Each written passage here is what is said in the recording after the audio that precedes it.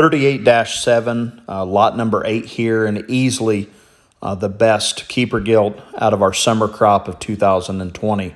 Phenotypically, she's elite in our eyes, but yet genetically, I don't know that we can put together a casserole of better sires and dams than what this one's got behind her. Her sire here, 70-1, made a major impact at our place and most of the elite Berkshire herds around the country. And then her mama is a litter mate here to Shattered, the boar that set the record at 170,000 by Laird's. That makes her in blood a full sib to Joe Exotic. Actually, litter mate Sal's and same boar, but Joe Exotic a full sib to this lot 8. She's elite in our eyes for a multitude of reasons, but at show weight, this one was as massive and yet tied together as good as any Berkshire we've made. Her feet and legs were great.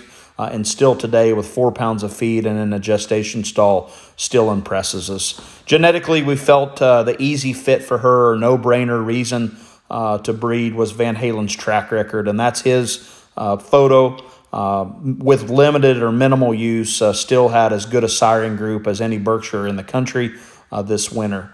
He sired the boar there, Poke the Bear for us, the reserve bear at Denver and Southeast Regional right out of the gate in January. And a bear that was sold at Major League that was champion at Red River, Randolph County, and a high placer at San Antonio.